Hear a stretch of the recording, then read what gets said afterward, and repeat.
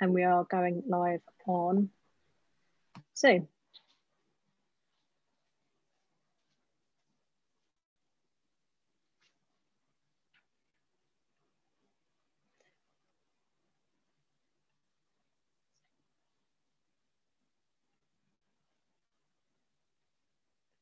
So hi everyone, thank you for coming and participating in a very experimental and first time symposium on creative education in Havering, and we really appreciate your help in kind of directing young people in the area in what careers they might be able to take, and also giving some comfort in, you know, creative careers actually being something that you might want to partake in the future.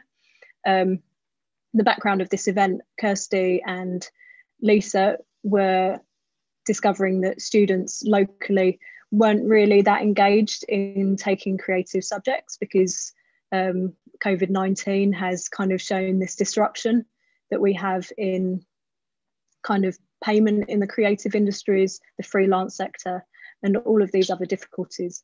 And we all felt very passionately about the fact that the creative industries is one of the most important out of all of them, despite what newspapers say. And hopefully you all agree, and that's why you're here, that actually the creative industry is something that is still very necessary, and if not so more necessary now than it has been previously. For the benefit of the people watching on YouTube or not aware of the background of Compose, we have some amazing local creative people that have lived and worked locally in Havering, or been educated in Havering, here today to talk to you about their creative practice, how they've gone into the very different creative industries that they represent. And also they're going to be answering questions that you might have concerns about, or that your parents might have concerns about. So what we're going to start with, we're going to kind of go around the group and just ask everyone who they are, where they come from, and kind of why they're here today.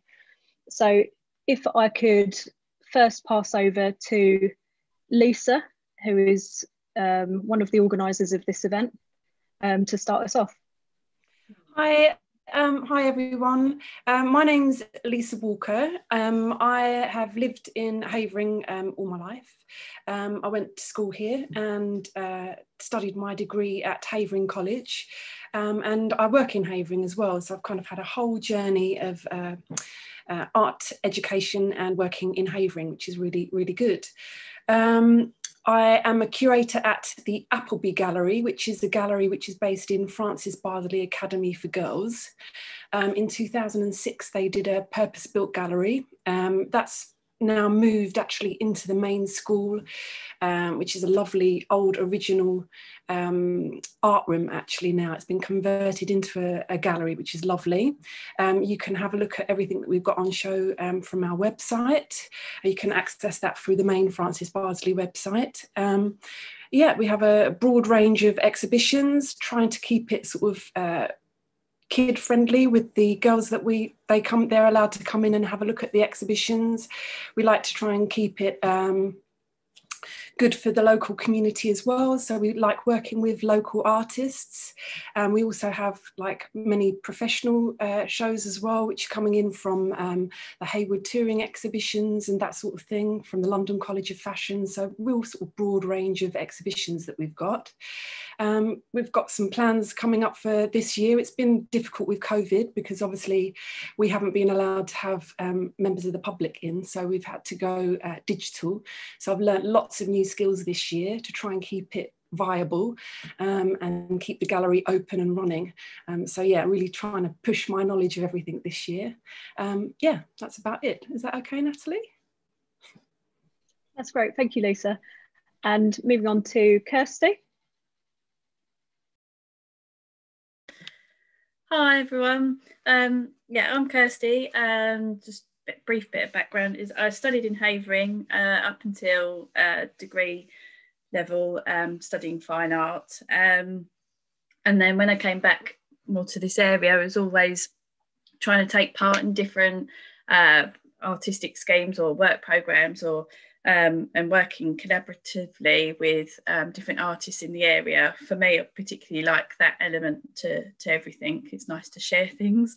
And I currently work as I've been there for about 10 years now, as an art technician in a leading London school, which is quite a forward-thinking department. And it's very, it's just given me, being in a technician role, it's given me lots of practice to try different techniques, and also to be able to pursue my own interests outside of work without too much heavy commitment from my sort of day job.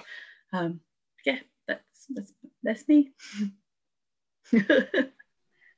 Thanks, Kirsty. And if we could move over to Rhiannon. Hi everyone, my name's Rhiannon Faith. I am a artistic director and choreographer of Rhiannon Faith Company, which is based at Harlow Playhouse in Essex.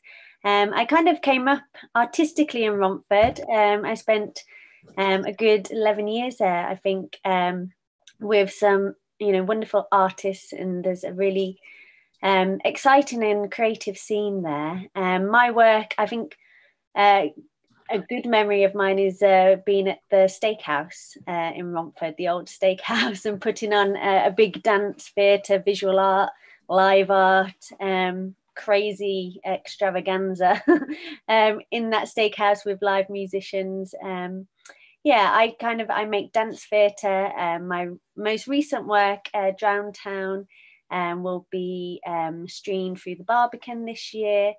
And I just, as an artist, like to make work that kind of talks about social injustice and that can potentially make a change. Has something transformative for the people involved, but also for audiences that are able to access it. So yeah, that's a bit about me. Lovely to be here. That's great, thank you. We could move over to Bobby. Hey there. My name's Bobby Sayers. I'm an artist and curator.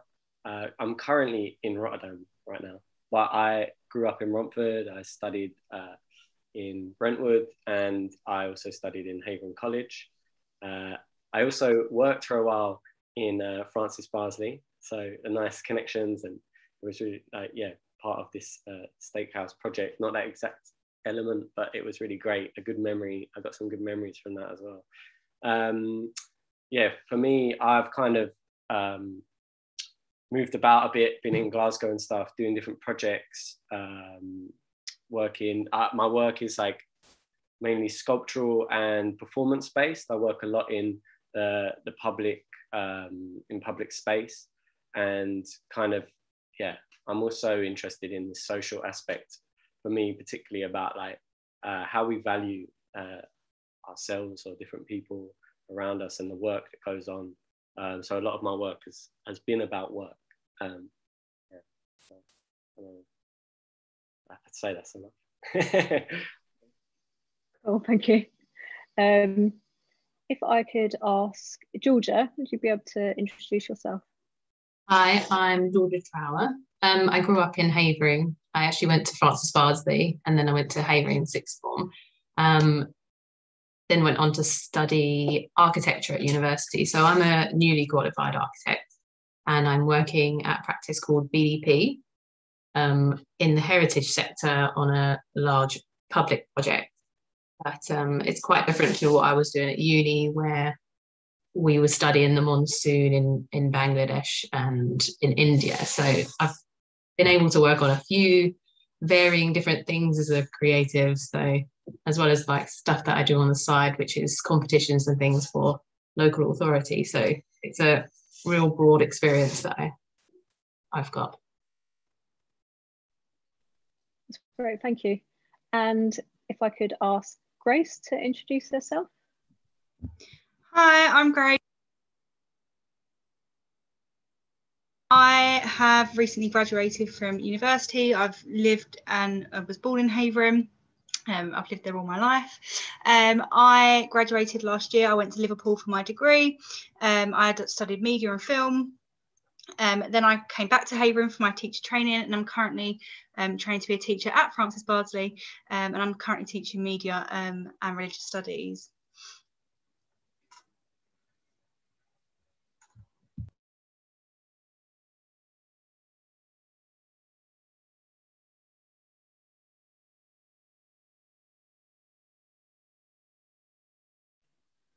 Hannah?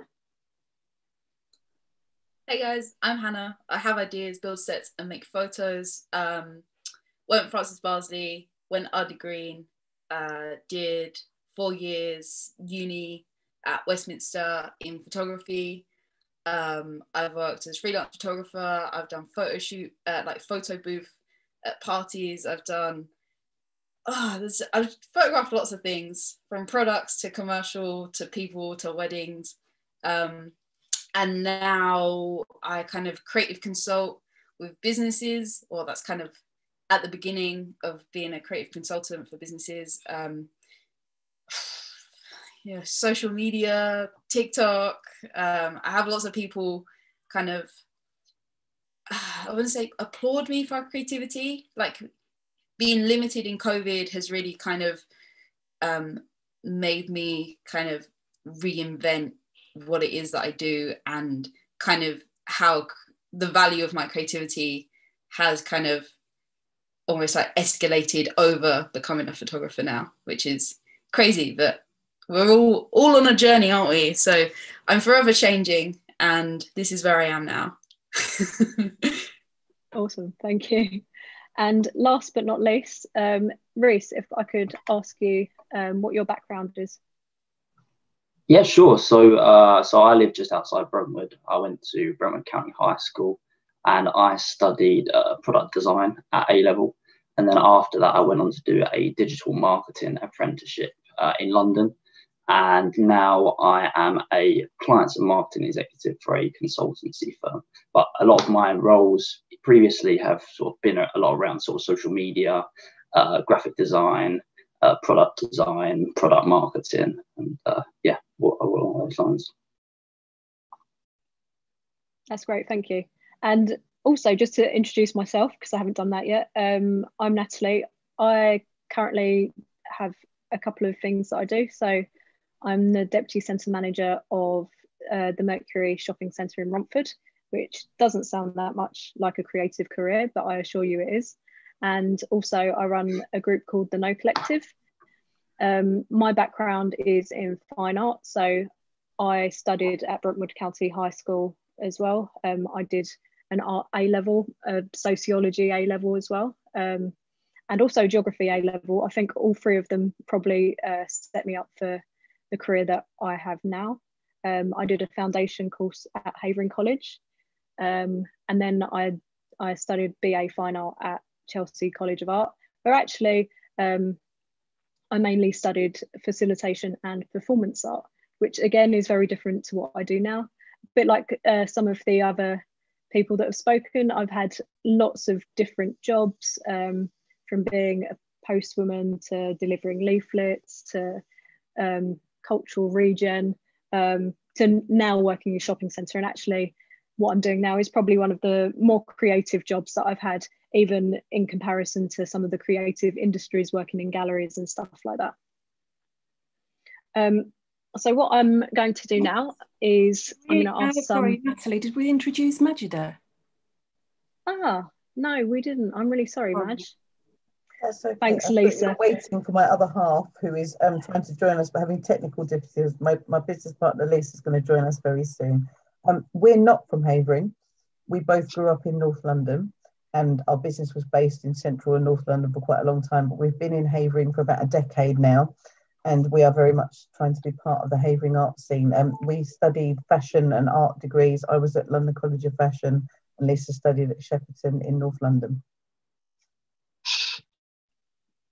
Thank you, Madge, and very sorry. I was waiting for Lisa to come in on the call and then totally overlooked you at the end.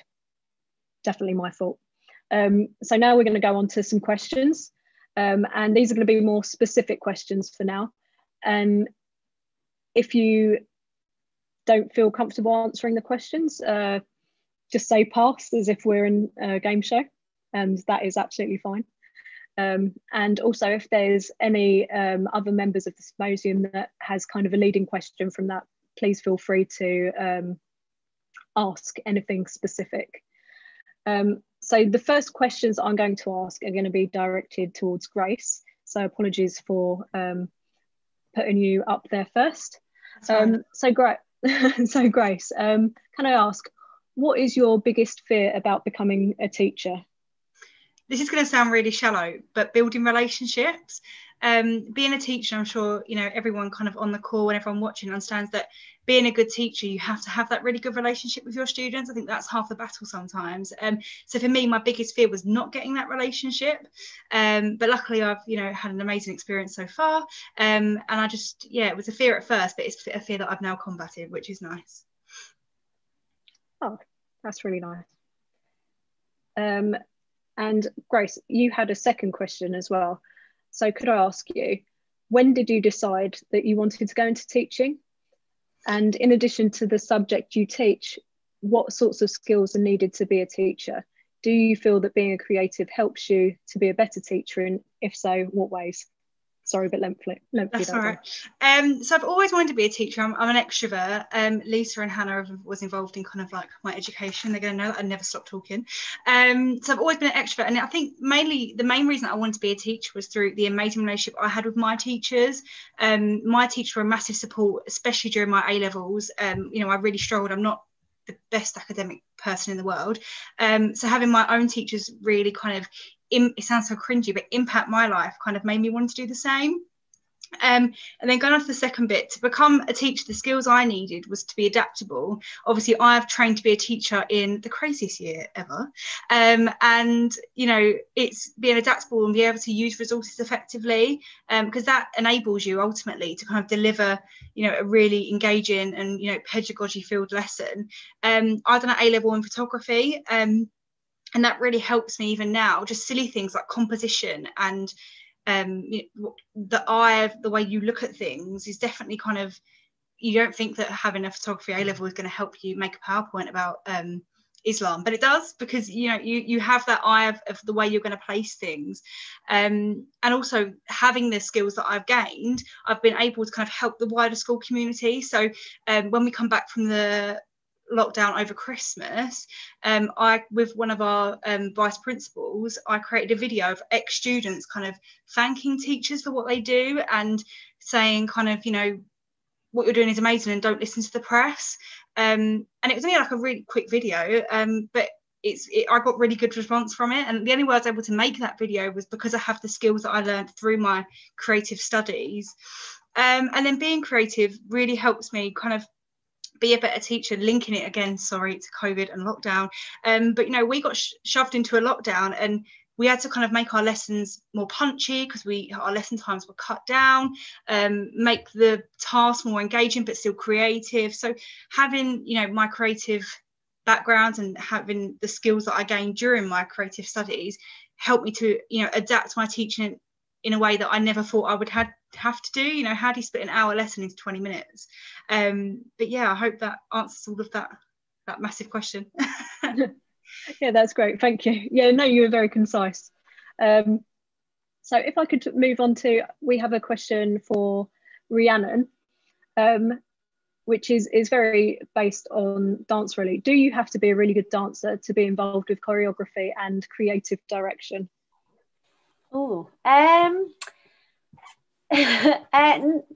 say that everybody has the potential to be a good dancer, and I'd say that it's really to do with vision and what you want to put out there, and then I guess you use bodies in whatever way you can to achieve that vision. I guess that's where I start. I don't see myself as the best dancer, but that's why I employ lots of really brilliant dancers to work with me. But I definitely have very strong concepts and visions, and I feel like working with them, you know, dancers that are very proficient, that we can together collaborate to kind of search for for the concepts that we want to find together.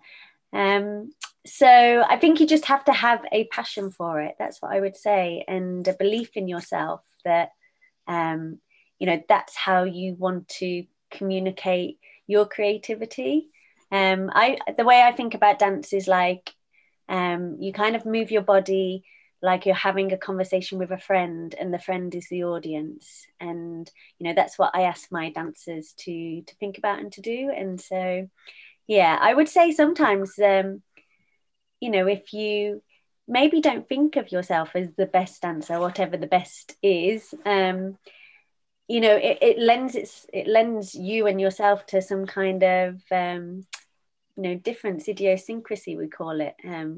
And sometimes that's far more unique. I often hire dancers for their uniqueness, and for their attitude and who they are as people, rather than how high they can kick their legs. Yeah, so I think, you know, be different, stand out, understand your body, know what your body can do, and what your limits are, and yeah, just have faith in yourself. Oh, that's really lovely. Thank you. I've just noticed that Lisa is in the room.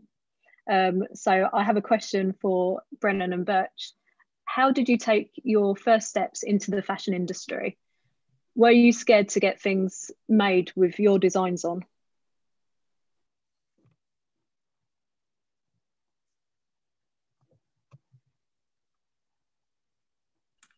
Would help if I unmuted, wouldn't it?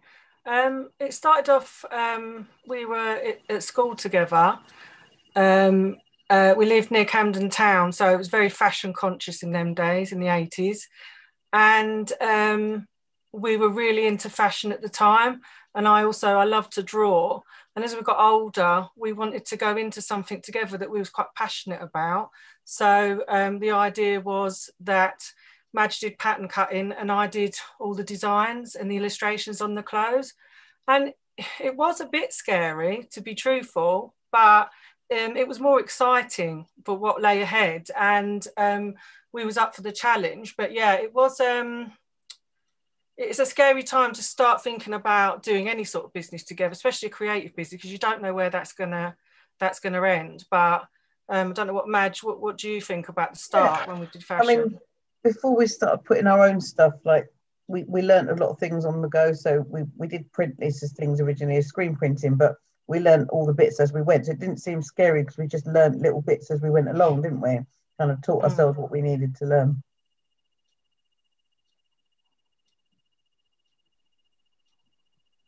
Cool.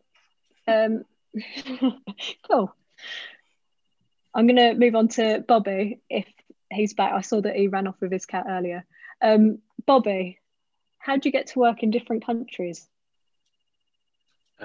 First of all, I thought it might be useful to say that I studied at Nottingham Trent, a BA, and then I went on to do a Masters of Fine Art in Rotterdam at a place called Piet's Art Institute, just so that people, if they're interested in going on to these next stages, can kind of understand what those things are.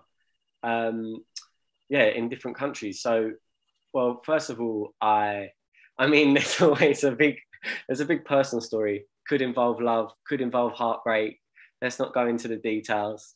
But so I ended up with making some good friends. But the most important thing was that I kind of invested in myself, and I thought like that what I was doing, I should stick with it, because there was a point where I thought it was quite tough and maybe I should, you know, kind of stop what I'm doing. And I thought, no, I'm going to invest. And I kind of paid £300 to be part of a residency, which was in Czech Republic. And like, because of that residency, I met such an amazing community of people. And a lot of those people lived in Glasgow. And then when I was trying to decide what to do next, they said, why don't you come live in Glasgow with us? And like, we can sort of do projects together and like do exciting things. So yeah, that kind of deciding to book that work off, and like pay that money and do that opportunity, even though it cost me rather than an opportunity that would give me money, it was super worth it. And yeah, finding a good community is key. And then that went on to sort of making a decision that I really wanted to sort of focus a bit more on the artworks that I was doing. And there was a particular master's that seemed right. So I then went and did that in Rotterdam, and also went on to make some really good friends and kind of carry on doing projects here. Yeah. That's great, thank you.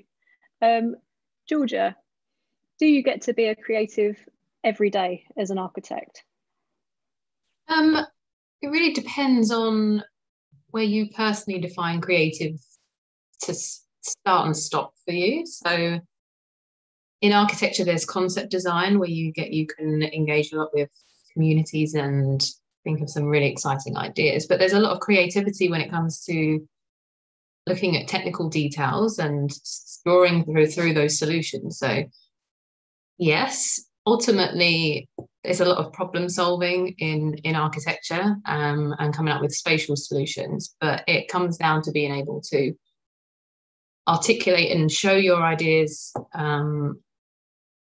either in a written or a visual way for people to understand and potentially get excited about. So it really it's down to what you find exciting. I'm currently working with like big data at a master plan level, and I find it really engaging that I'm trying to find a way of representing that data in a way that is legible. So it can create some really like exciting images, but it's not necessarily design, if that makes sense. Yeah, that makes sense. So you're not painting every day. Not painting and drawing all the time, but yeah. Lots of creative thinking. Yes. Cool, thank you. I'm going to move over to Reese. You're not technically in what you would configure as like a creative industry as standard. Yeah. So where do you find creative inspiration when you're at work?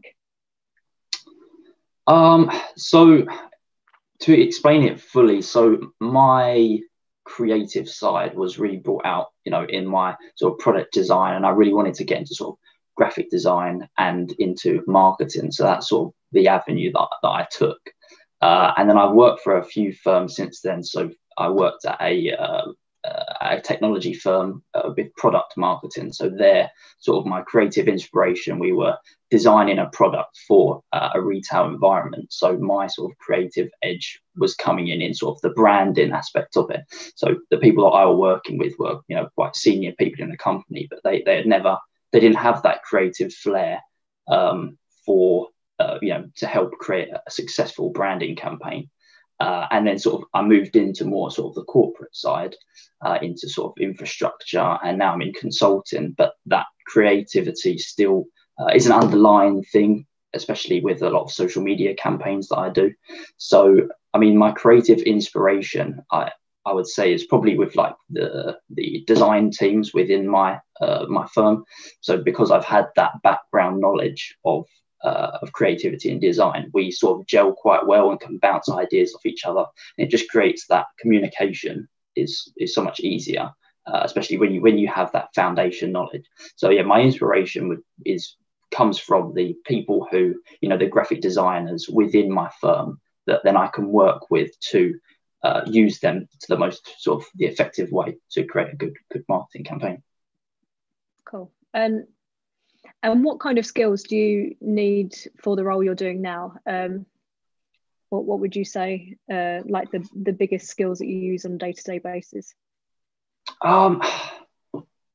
You need to, most importantly, it's sort of knowing your audience and breaking down what your marketing campaign and what your creativity, what you're designing, who that's tailoring to, so that then you can use that to, so you're meeting your target audience. So I would say that's probably one of the biggest skills that you need to have, along with obviously having that creative eye and knowing what actually looks good on paper and what's going to engage people.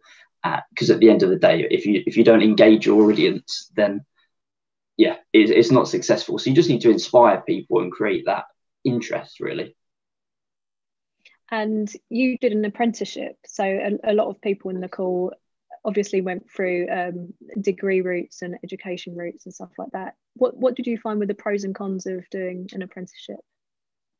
To be honest, I'm yet to find any cons. I mean, it obviously depends on your who your apprenticeship company. So obviously I went through an apprenticeship company, for those that don't know. I think it was called Arch Apprentices at the time, but I think they've now changed to Avado, based in London. But obviously with that, you interview with them and you show that you want to be in marketing or whatever the apprenticeship is in, and they place you with a firm. So a lot of it depends on what firm you get placed with, and luckily I got placed with a good firm, and then getting into that and having that sort of when you meet people, you meet people that from all sort of walks of life. And I think the thing that made me take that over a university is, first of all, I couldn't actually finish my A levels. I knew what I wanted to do. I knew that I wanted to be in marketing, and I found that with A levels you had to really you couldn't tailor it to what I wanted to do. So I had to take subjects that I didn't really have as much of an interest in. I did maths, I did history, to try and get around. All I wanted to do was product design and marketing, but that wasn't somewhere that I could go. So that's why I finished my product design AS level and then went off to do the digital marketing course, because that's what I wanted to specialize in. And obviously you get paid to do it, which is, obviously that's not the primary thing, is that you're there to learn and improve yourself. But to get paid is an added bonus, and you don't have that, you're not paying for your education, you're getting paid for it. So that was also a big perk. And I don't think anything beats experience.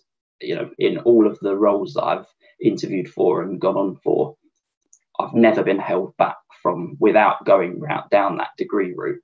So I think it really depends, what you want to do. If what you want to do is a practical subject and something that that you can actually get out there and get some experience and go and do, then apprenticeship is a great way. I mean, if anyone listening that wants to know more about apprenticeships, I think on the No Collective website is my LinkedIn, so you can just give me a message, and I can point you to, in the direction of apprenticeship companies that I've worked with and people that I've met in the past that would be a good help.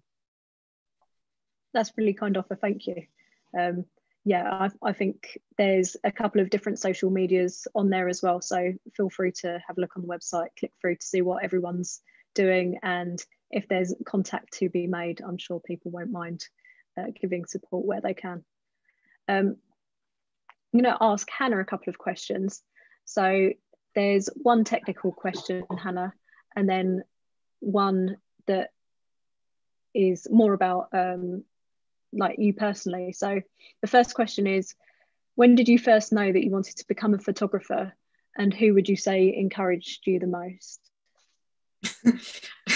Well, it's funny, now I don't want to be a photographer. So I think I studied art GCSE, and in that time I then kind of stopped drawing and picked up my camera. So it's been about 10 years now of using photography as a tool, and for all that time I thought, I'm going to be a photographer, like that is what I'm going to do. So 10 years ago I thought I was going to be a photographer, and the past year I've realized I don't want to be a photographer. And I think the core to what everyone's saying here is that there's no right way to do what you think you're going to be doing. So creativity is so organic and you can't constrict it. But training as a photographer and doing a photography degree means that I have the skills to take what's in this chaotic brain and all these crazy ideas and get them out into the world for other people to see and to relate to. That's what photography has really done to me, is being able to take the vision, what Rihanna was saying, like take your vision and what it is that you really care about and be able to share it with the world I think that is what the core of kind of creativity is. So in any kind of format you choose to study, whether that's music, dance, art, it's really just about understanding what it is that you want to say and using an art form to be able to say it. And whether that's then going into marketing so that you're able to tell other people's stories. So that's like totally off the topic of the question, but I don't want to be a photographer anymore. I don't want to just take photos for money. I want to be able to use my creativity in other ways. And I feel like that label has kind of boxed me in for so long. But yeah, that's it. I'm done now. I guess that's what this is about though, isn't it? It's about, you know, to be a creative, you don't have to be defined as one thing. You can have any career that you want. Going to the very practical question though, what types of photography careers are there out there? Because you obviously know that you don't want to be a photographer now, so you must have had lots of different photography jobs. Yeah, I just imagine anything that you see a photo of, you can be that photographer. Like from the stuff in shops to even to the TV ads, there's photos of everything, and they use photos so widely. I mean, baby, like just anything. People want memories. Companies, what Bobby's laughing at me. I don't know how to anything that you can see a photo of, you can be the photographer of that. I think it's just about knowing what it is that really gets you energized to take photos of it. Is that good enough? I will let you go. Our last person to ask questions to is James, but we're just waiting for him to come into the call. So we're just going to move on to some of the symposium questions. And the first question I'm going to ask is, what is the best avenue to get your work seen by the most number of people? So if I could ask a couple of people to respond to this, I'm thinking Hannah, actually, now you've chosen this new career path. And also Rhiannon, you obviously have an amazing experience in getting your work out there. I mean, you've been working with some huge national companies. And also Madgen and Lisa, I know that you've been working on more presentation style works after your product design. So perhaps you would be able to talk us through your individual cases. Yeah, sure. Hannah, do you want to go first? Social media is such a powerful tool. And I think, and back to what Rhiannon was saying, that the more kind of unique you are and the more that you put what it is that you love and not what the ideal of good and perfect is the more people will kind of, the more traction you'll get with the people that get you. So don't try and copy what the person with the million views is doing. Really just put out there what it is that makes you you. And since I've been doing that through kind of COVID and lockdown, I've now been getting jobs, kind of not even what I've been searching for, but people come to me and go, hey, you've been doing this really cool stuff, you want to teach a workshop? Hey, I see that you did the boat thing, can you do a workshop to 10 people? You know, like it's just been a massive learning curve for me, that now just putting out what it is that's like me is what it is that's paying me now, instead of putting out what I thought was what people wanted to see, which was like a watered down version of myself. I used to I'll chime in, Hannah. I totally agree. It takes quite a long time. It's to do with confidence, and it's also to do with just having time in your week to just figure out what your artistic voice is. So, you know, in marketing, I'm sure there's the USP that you hear about all the time, but in kind of my world, like dance or theatre, it's all about your artistic voice. And I think throughout my career, from mentors, that was the phrase that was going on: find your artistic voice. And it's kind of like trying to find the holy grail. Like you're going on a search going, what is it? I just don't know. But it's just you. And that's the thing. It's just you, your identity, where you're from, what your narrative is. And, you know, thinking it's okay for that to be put out there, and to not think that that's filled with ego, or, you know, that it's selfish, or, you know, any of those things. You just need to be confident that you as a person is cool, and that you can put yourself out there, and people will think that you're, you know, offering and contributing something to the world in some way. And I think as long as that's your intention, if that's what you're trying to do, you're trying to say, okay, I have this creativity, it's part of who I am, I don't actually know what else I would do, then I think you just put it out there, and people get it. I think, like Hannah was saying, you can feel boxed in, and maybe it's very easy for other people to put you in a box and put labels on you, on what you do and who you should be, and where you sit in the landscape of the genre that you're working within or around. And actually you can create your own box, and that can be a mishmash of all different kinds of genres and identities. And as long as it's, you know, your honest story, then that's more special in a way. And it might take a bit longer to build your audiences, but they will grow with you and they will stick with you.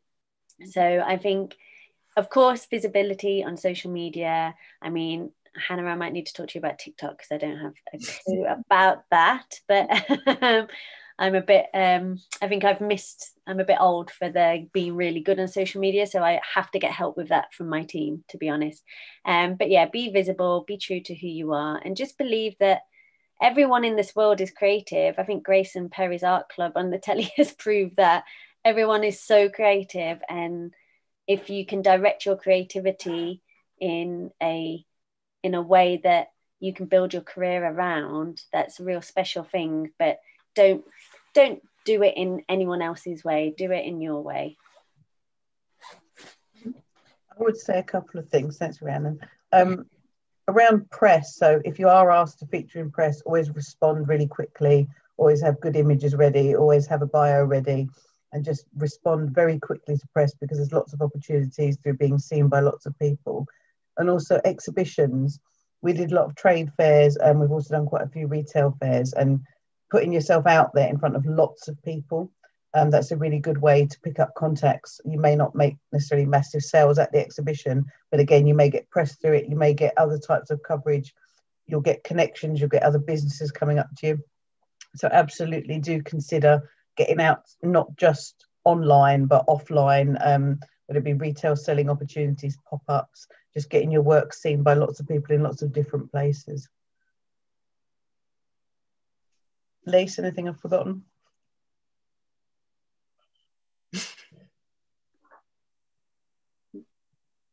Oh, can I just jump in, because I'm going to have to shoot soon. So if I just say diversify your portfolio as well. So if, for example, I have an audience coming to a theatre to watch a show, I can also offer that audience lots of merch after the show, and I can, I've become a published author. So just because I work in dance, it doesn't mean that your creativity can't go into different places. And then I can have audiences that might enjoy reading plays or buying plays, as well as going to the theatre to see live work. So yeah, it's worth thinking, where can your creativity stretch to, especially if you want to monetize on that creativity as well. I'm going to have to say goodnight to everyone, but it's really lovely to see you, and I hope that's helpful. And I just wanted to say to Grace before I went, congratulations on your teacher training. And something that a teacher said to me once was, in a dance class, she says, "Oh, you have a natural flair for that." And it was just that line she said to me that made me go, "Oh, I should work in dance then." So I think teachers have such a power to inspire creativity in young people, and it could be just from something very simple that could take someone in a direction. I'm sure we've all got a version of that ourselves. But yeah, lovely to spend the evening with you creative people. Thank you so much, Rhiannon. Okay, bye-bye, take care. Thank you. So Lisa, was there anything that you wanted to add to that, or should we move on to? You're on mute, Lisa.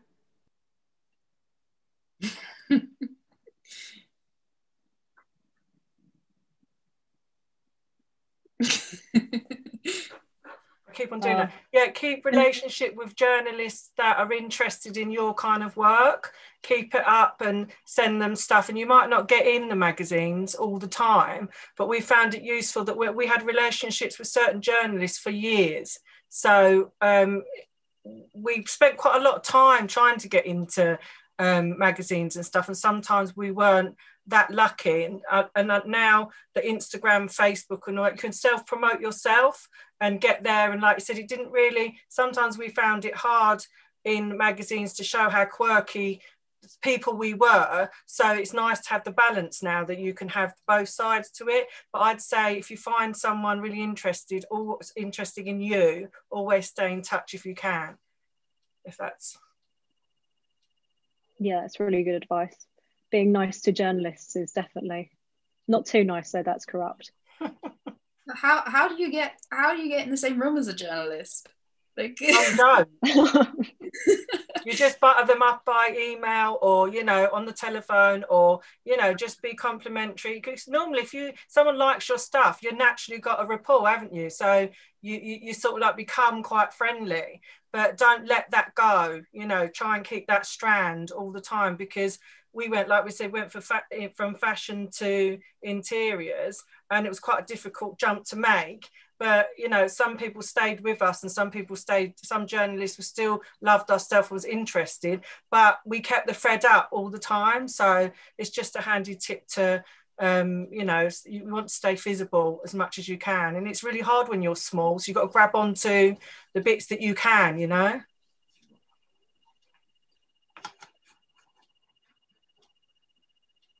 Sorry, I'm nodding rather than saying yeah, but I totally agree.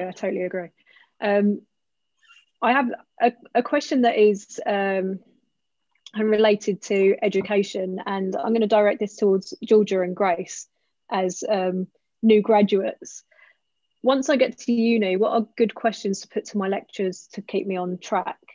How do you keep yourself kind of directed towards the end goal of your chosen career?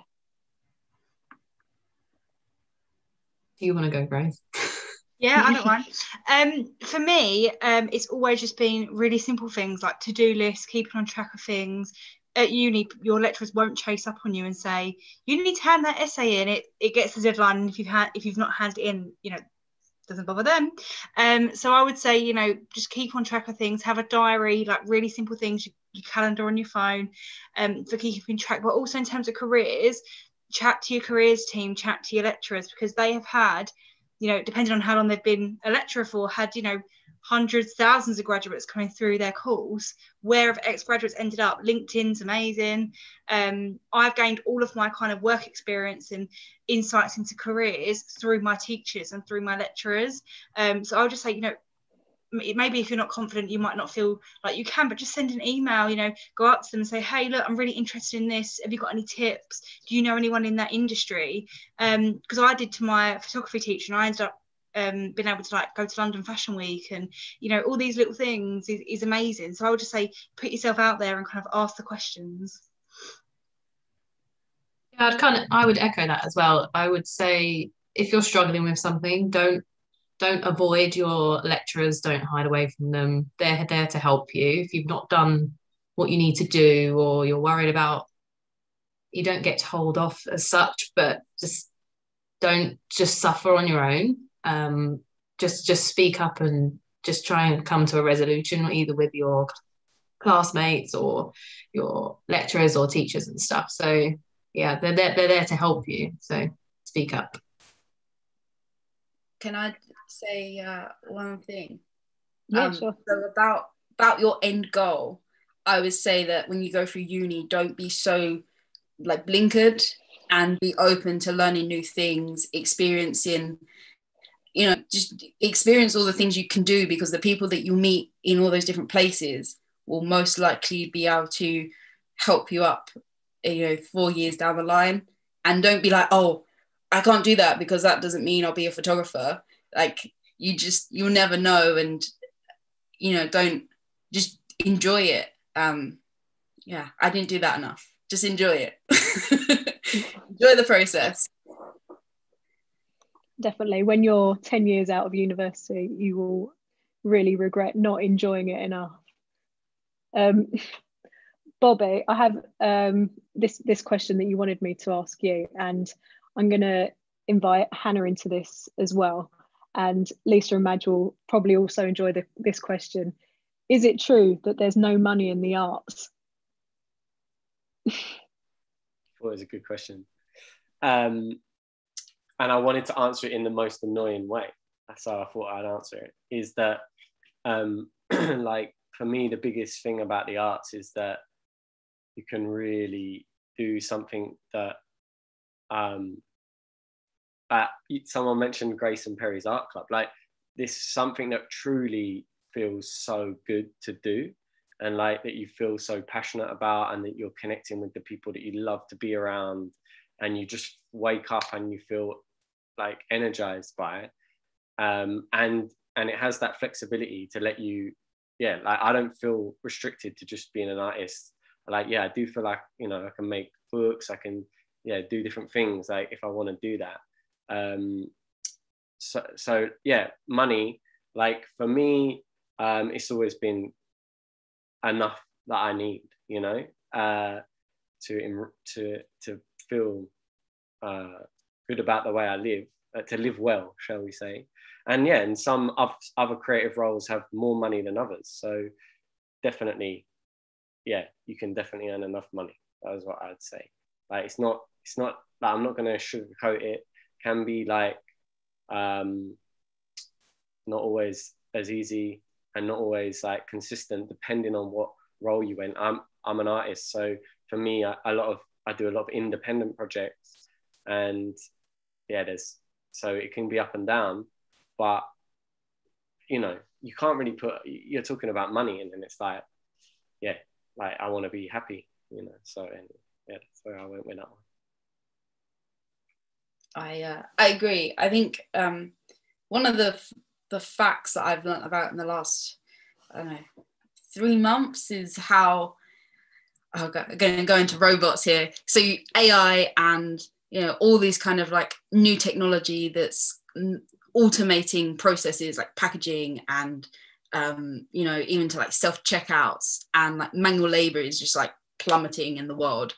But the things that robots cannot replicate is your original unique ideas, you know, taking one thing and another thing and putting it together to make something new, from the vaccine that's now doing COVID to the person that thought of firing glass to make glasses. Like, everything you see around you is down to creativity and humans, and that is only going to go up in the world in the next 5 years because of all the technology we do have. So studying art now, studying photography now, and being able to take ideas and concepts and put them out into the world is only going to be even more valued within the next 5 years. So when you enter your, when you enter your industry, like when you graduate and you become an adult and you're looking for a job, creativity is going to be up there. And if you have the courage to pursue it, because creativity is hard, you know, you encounter fear, and like Bobby was saying, like, sometimes there's no right answers, but if you can keep going and push past that, you are going to be one of the most valuable assets in this world. And I just don't give up on it. And you will talk to people that are in their 60s and their soul is sad because they had to stop doing what they love to earn money and the grind. And when I'm out in the world a lot building stuff, and they come up to me and they just like, you see the light back in their eyes because they're like, I get it, like, this is what I used to love to do. And they're just so like, Team Hannah, because like they just see this kind of raw creativity out in the world, where really is a place creativity just get beaten down so much.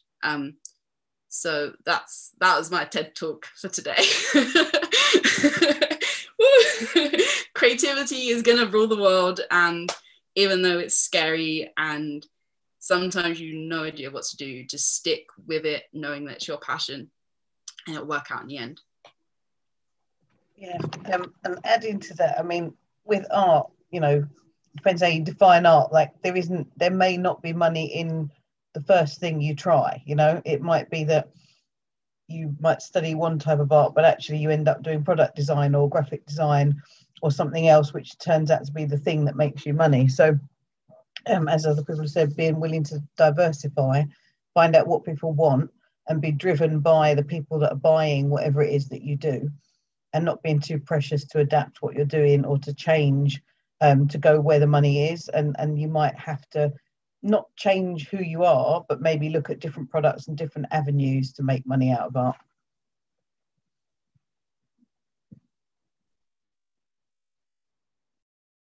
Is there anything that you wanted to add, Lisa, or? I was basically going to say almost the same thing as Madge did. So. Yeah, I agree totally. Yeah, diversify is quite important. If something's not working, don't be afraid to apply your original creativity onto something else. Don't be scared of it, because something might not make the money first of all, but there is a place for everybody, and there is a piece of pie for everybody. You just got to find out like the place where you fit and where you're going to earn your money. It might take a long time. We've been doing it for over 20 years. We're not rich, but we're happy, and we're loving what we do, and it's our lives. So you can make money out of it. Some people become very, very rich out of it. Some people become comfortably okay, and some people just scrap, but they're still loving it. You know, they wouldn't change it for the world. So yeah. Oh, thank you.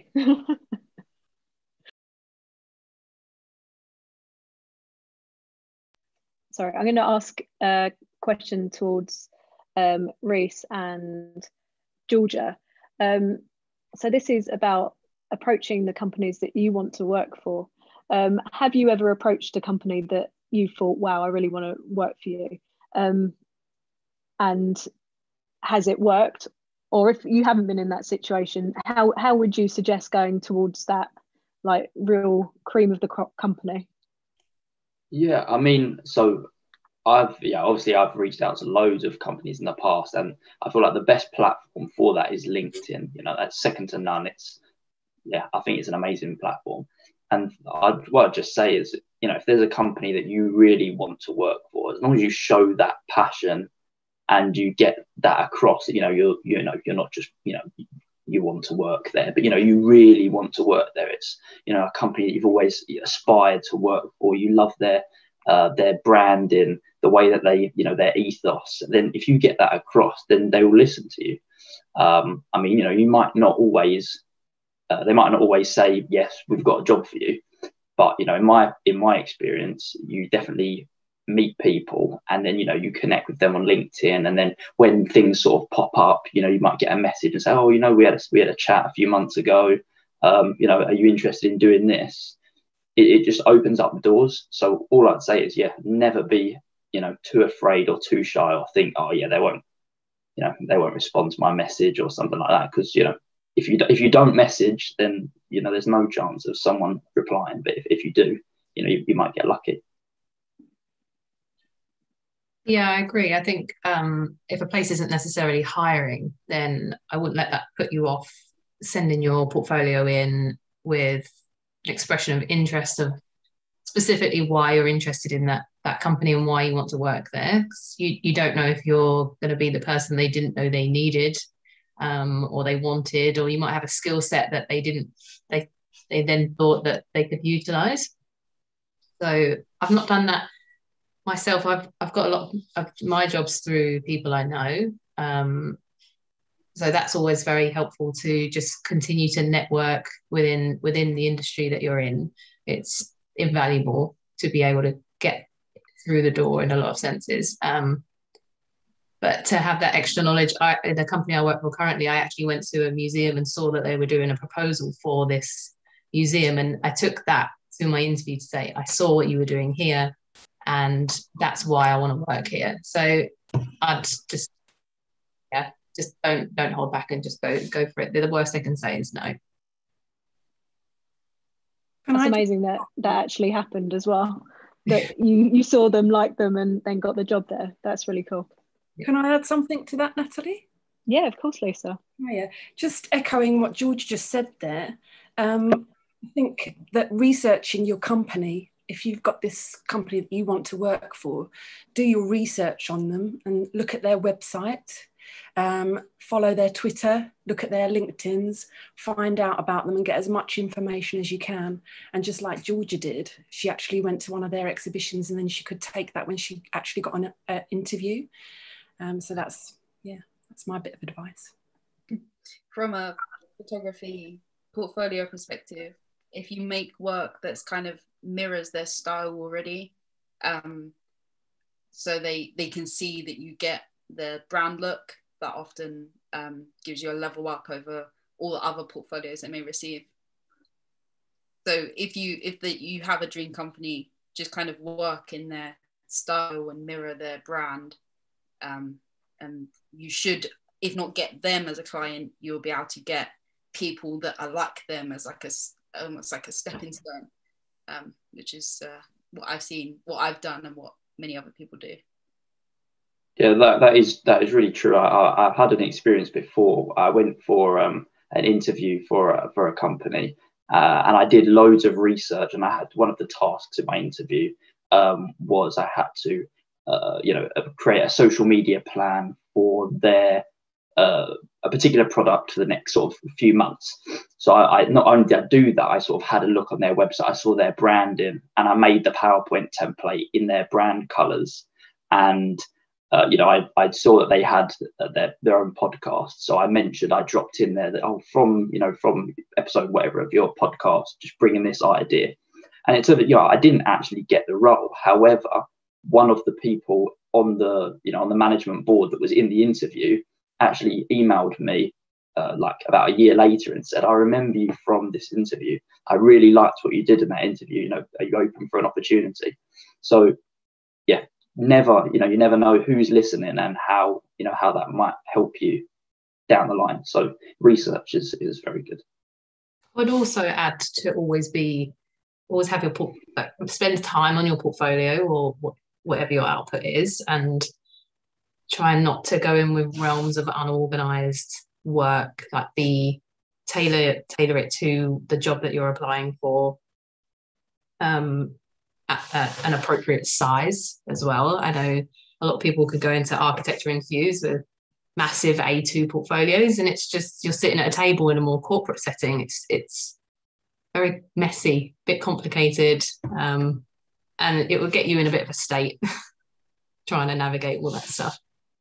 And given it from a school's perspective as well, have a look at their Ofsted reports, look at what the school's working on, because showing how you can help the school improve and where you see yourself in the school. You can say, you have an attainment gap in Year 9 boys. I could really help, you achieve this target by our next Ofsted report by doing this. And kind of having that background knowledge does make you shine through, and it makes, after the interview, makes them go, do you remember, Georgia had that really good point, and it makes you memorable, which I think is half the battle when you're being interviewed. It's really interesting, like all of different perspectives. I think research is key, isn't it? Just knowing what you're applying for. It kind of moves us on nicely to the next question, which is how to pitch your work. I think this is probably one for the freelancers. So Bobby, again, Lisa and Madge, Lisa and Hannah, and also Kirsty. You're in a situation where you're pitching for work constantly. What do you think is the kind of your go-to technique for that?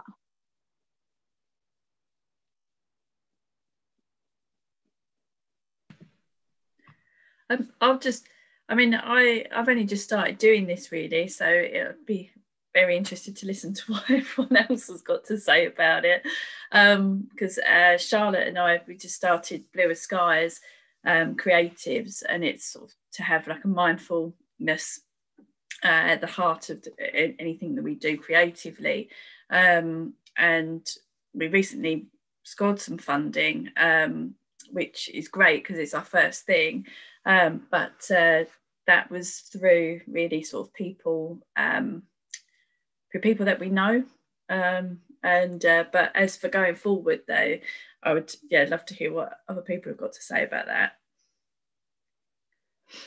Maybe I'll just say like some of the things I find when going for opportunities, or it could be like fundings, like I don't like, or in working with institutions and finding what opportunities that they have, is like often I do this thing where I see something that sounds like an exciting opportunity, and then I'm like, I get super excited, I come up with some crazy idea, and then I realize like they're telling me it's like to make, I don't know, a film in a certain way, and I'm like, I'm not really a filmmaker in that way, or I'm not really a podcaster, like I'm not really going to get this opportunity. So, but then there's loads of opportunities, you know, and then I find one about doing performance or making a sculpture, and then I realize like, oh, actually, you know, sometimes it's about conserving your energy, because you don't want to be applying all the time, like otherwise you just work in admin job. But like, so being a bit smart about what you apply for, like kind of like really looking around before you go straight for a fund or for a particular opportunity, it's something that I would say is quite useful. I think also back to what other people were saying, doing as much research as you can on the person you're going to pitch to. So making sure that you reassess whatever pitch you have already prepared and look at making it appealing to that person, referring to things they've done, bringing in things in their style, yes, but also just updating your pitch every time you need to deliver it. So having something fairly simple like a PowerPoint set of slides, and then you maybe add in things that are relevant to the person, but just having a starting point, but not saying the same thing to everybody, because otherwise you won't appeal to them. You do really need to personalize whatever it is you're doing. To jump in, just received £3,000 workshop funding from Havering Changing, and I think what come through the most is like my passion for what I do, and then kind of like addressing maybe like the bigger situation of how, so like in businesses you solve a problem. So I kind of, in my pitch, I addressed the problem, and then I said how I was gonna solve it, and then what makes my solution better, and then demonstrating that with words, but also like really clear visual imagery that backs that up. And that kind of goes with introducing yourself to a company to do product photography, going, hey, I'm Hannah. I see you haven't got any photos or models. This is a true story. This is what I do. And then I was at a business, what's they called? Trade shows. So instead of going through like walls of emails and that kind of untangible connection, I put myself in these places that I knew I was going to find clients, and made sure that when I was there, I knew, doing the research, I knew exactly what it was that I needed to say to them to get the attention, and then back that up with photos on an iPad.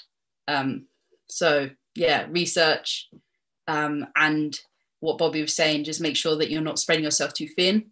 Really identify what it is that you want your client to be, and then get in the right place at the right time, which real life events was a lot nicer than sitting behind a computer for hours for me, but haven't been able to do that for a year.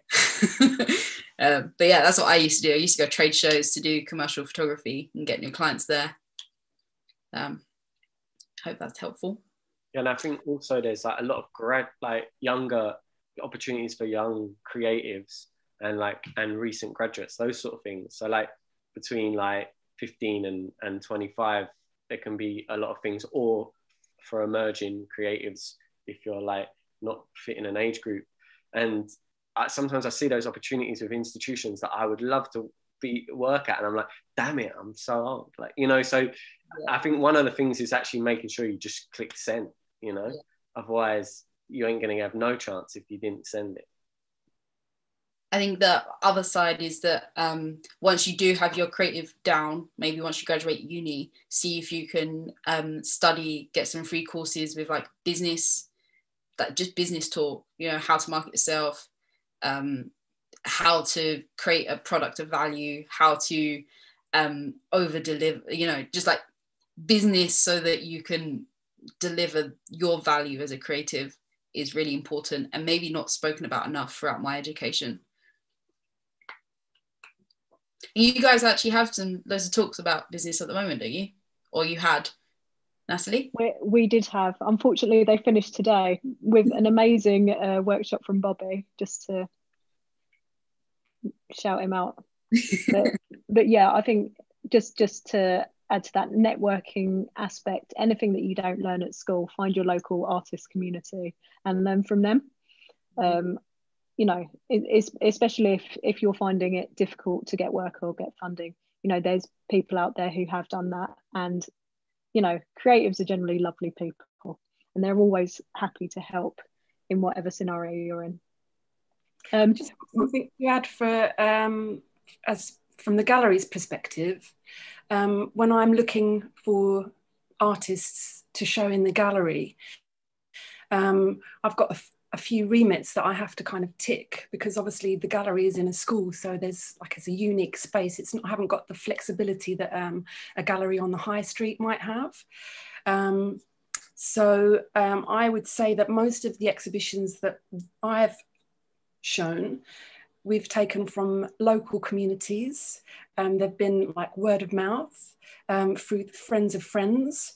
I've also found them from something called Axis Arts. That's a database, an artist database, and you can go through there and you can kind of like look at different genres of work. You can look at different medias, so that's quite a nice platform to get your name on if you really want to sort of be easily searchable through a wider artistic community. But again, the Yay Mates one as well, that's really nice to see the local artists, because I really think that's quite important for us as a local gallery to work with the local community.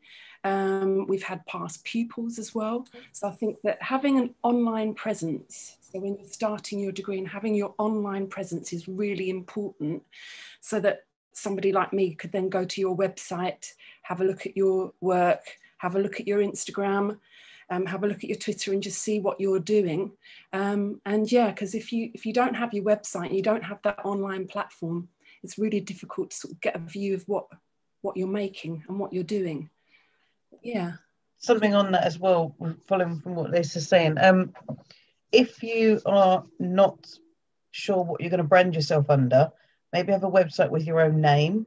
Because if you have a student website and then you have another website under something else, and then you have a Wix, and then you have a this, and you keep chopping and changing, and you get your website published in places, people then can't find you. So if you're not quite sure how you're going to operate, maybe just use your own name for the time being, and have something that you're going to be able to keep for a good few years. Because if you start directing people to it and then you chop and change, you won't get the publicity that you would have done.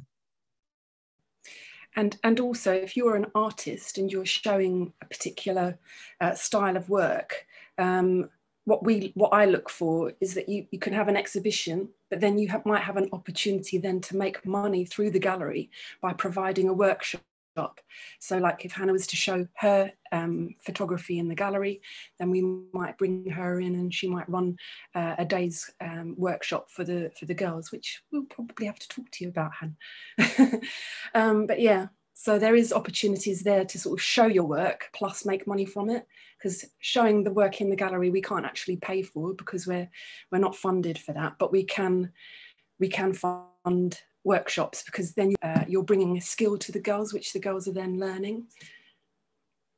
Yeah, that's really useful tip to know as well, and to get that insight into kind of the background of how you choose people, and you know what kind of opportunities there are in different places as well. I'm just going to introduce you to James, who has popped up. James has very happily come straight after another Zoom meeting where actually he's been helping artists find funding through Havering Changing.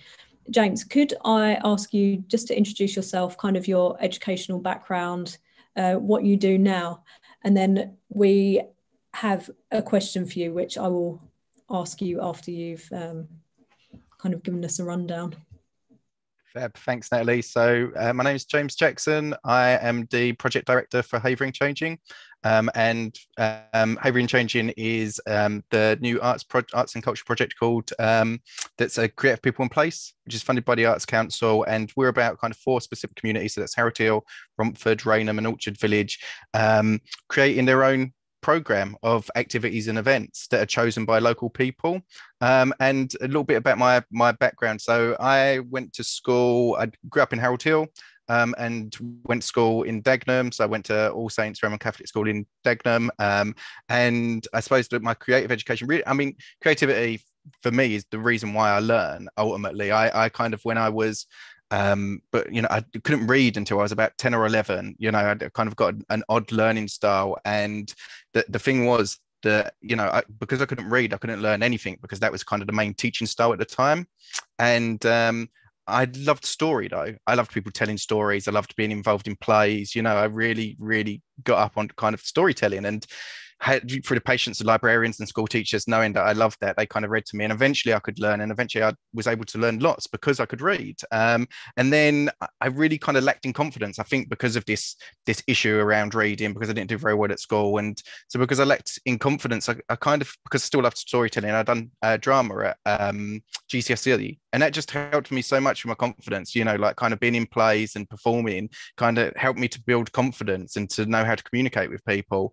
And from that, I kind of was like, right, I want to be a director. I want to kind of, you know, I'd loved theatre and I love film, and I kind of want to learn how to make films. So I'd done media studies at A level at Warren School, and then went to film school at the Cambridge School of Art, which is Anglia Ruskin University, and studied filmmaking for 3 years. And I came out of university during a kind of like the big recession in 2008, and there was just no jobs.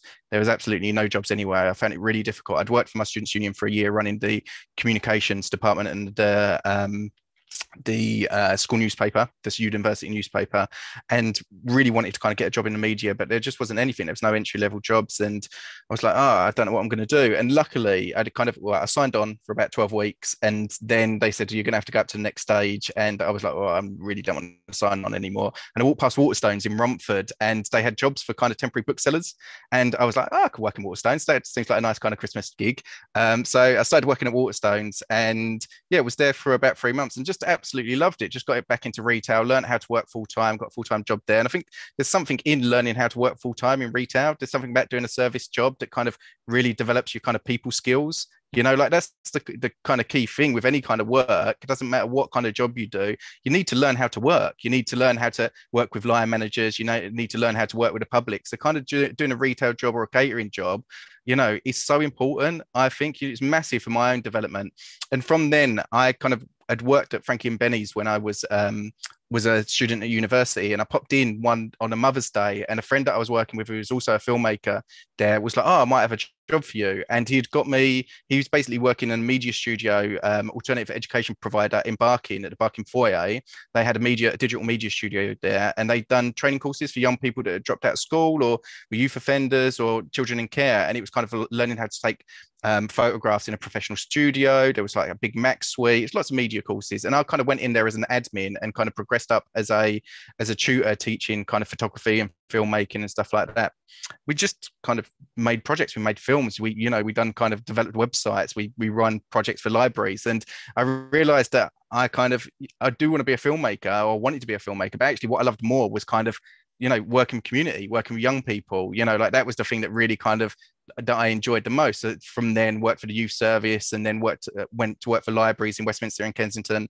And yeah, this time was it this time last year, about a year ago, kind of saw this job came up for, you know, a kind of community-led arts project, and, you know, kind of helping to set that up. And, you know, it's all going to be led by local people, and it's about getting as many people involved in creativity as possible. And I'm big on Joseph Beuys, who's a German artist, and who said everyone is an artist. And I believe in that more than anything. Everyone is creative. Everyone's an artist. It's how we learn. It's how we, you know, it's how we adapt to any situation. We have to be creative to adapt. So I was kind of like, I want to go and get involved with this project and make this happen. It's in Havering, it's in Harold Hill, it's where I've grown up. I want to kind of help other people to be creative. So that's just kind of like a real kind of whirlwind kind of backstory of my kind of creative kind of journey and jobs. In terms of, so this is your question, in terms of your job now, how is being a creative program director different to a normal project director, and what would you say are the skills that you need most when doing that job?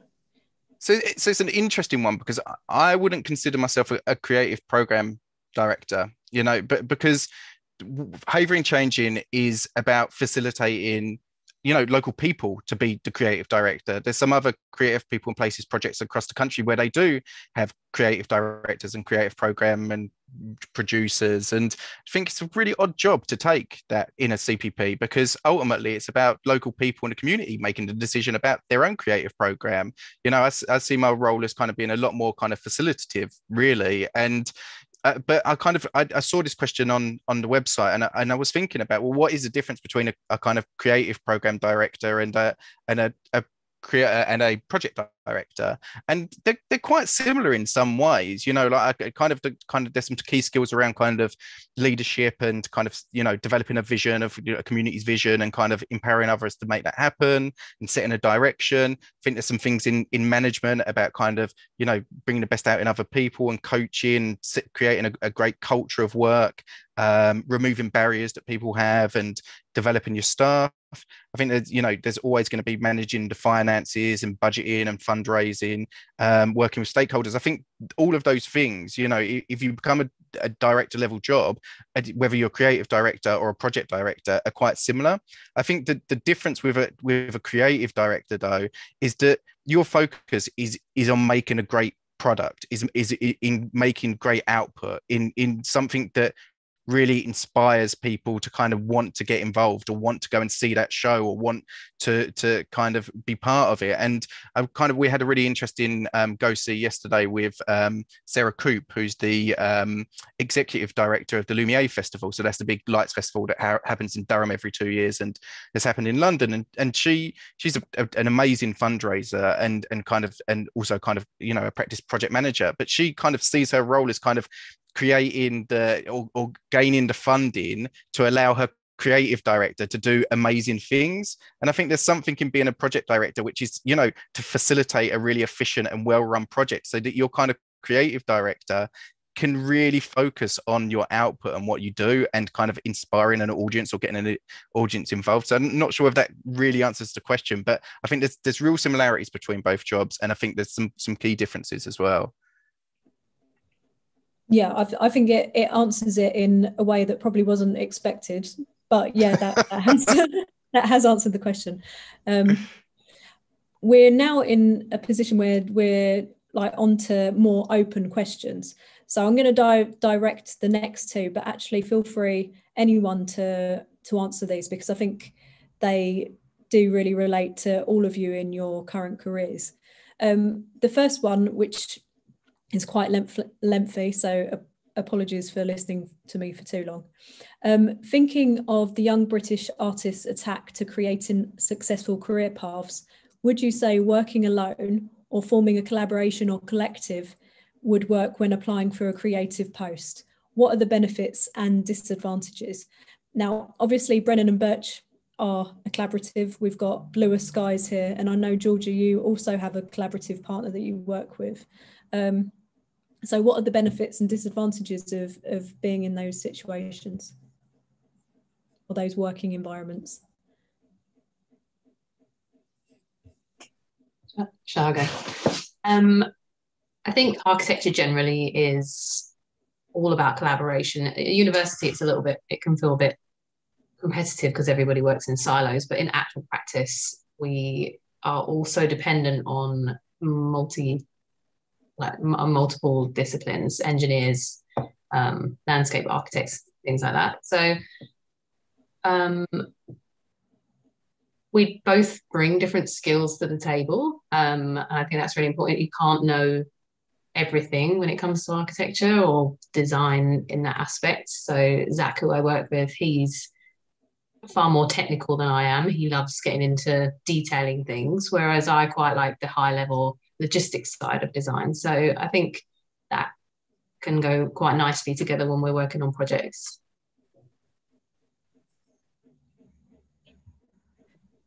Yeah, I'd just agree with what George is saying. With Bluerskies, you know, Charlotte and I, we both have sort of different skill sets and different past experiences and things, but they work well together. We complement each other, and then we're just having that other person to bounce ideas around with. I mean, just it's so good, because otherwise it's just going around in your own head, and it's like, how do I get this out? And for me, I suppose it gives us confidence to put it out as well. But yeah, I definitely enjoy having that relationship with somebody, and also someone that will say, that's great, or that's really not that good. Let's relook at this, you know. So I really value that, and yeah, and it's just a really enjoyable learning curve so far. So yeah, that's my experience so far. Maybe I can just say a little bit, because I've worked in kind of both different ways. I have a company which is a public arts company called Common Ground, with someone called Nikki Kane. We've done like a few public commissions. We used to do residencies, and that's kind of great in a sense, and also in a sense that we also had to be a different type of legal body to be able to take on certain funding, and we needed to work together as a team to be able to get those bigger opportunities, but also like and we work together well on those types of projects. But there is some projects where collaborations haven't been so successful for me, and like working, but then that's sort of as a collective, whereas like I've directed sort of artworks that are more like theatre plays, working with musicians and actors, and that's what I like to do more now. And that is a collaboration, but we're not a collective. So we're not like, we kind of know our own roles, if that makes sense. And we work together, we bounce off each other's skills. But there's different dynamics that you can take, I think, that work really well. And yeah, finding like good people that you enjoy and you can have fun, but also do something really creative is like really important. But that can also be through open calls and connecting in that way, like with auditions and stuff with actors and stuff. I would say for us guys, I mean, a lot of people have kind of said, you know, they've been jealous of the fact that we've got each other, because as artists, they found it quite a lonely time. In terms of working together, it's very supportive, being in either a partnership or a collaboration. But I think one thing to bear in mind is if you go for jobs, for example, as the two of you, making sure that you do cost both of your time, because there is a danger for people to see it as one person doing all of the work, and just bear that in mind. If you're going for things, cost it as both of you, because you may both have to be involved in all the meetings and all the project admin, etc. So just keep that in the back of your mind. And also the partnership's good for me and Madge, because I'm very creative, and I'm really focused about anything creative, and I'm not so focused about the business side. So Madge does a lot of the business side and I do all the creative side, and I'm quite a shy introvert person, but Madge is more outgoing, so she'll shout about us more than I will. Or so if it wasn't for her, I don't think I'd have been pushed out as much as we are now, because I like to be sort of a bit Banksy and no one know who I am. So it's took me a long time to sort of show my face. And if I didn't have the relationship I've got with Madge, because we've been best friends since we were like 13 or something like now, I think that I would have found it quite difficult to be a creative person out there. I probably would have just been in my bedroom doing a bit of drawing, and I might have had Facebook or something. But so it's been quite valuable for us, and hopefully Madge benefits from me as well in some way. And also the Yay Mate stuff with Kirsty and Charlotte from Bluerskies, and with Natalie, and the fact that we've been getting involved with the local artist network, that's been beneficial to us as well. So larger groups coming together, sharing knowledge, sharing experience, sharing connections, and also broadening your reach through larger collectives, I think is interesting as well.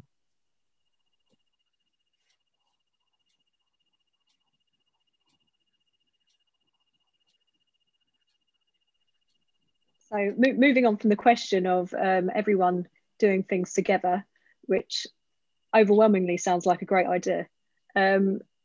This is a very open question to everyone, because obviously you're all from different career avenues. Who has found their career choice to be very competitive? And I think it would probably be helpful to have some tips to overcome that as well, maybe some personal emotive tips as well as actual like functional tips. So please, this is an open audience.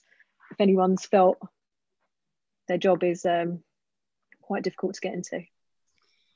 I mean, I don't mind going first. I'm a COVID graduate, you know, like I graduated in a time where no one really kind of knew what was going to happen tomorrow, let alone kind of hiring graduates.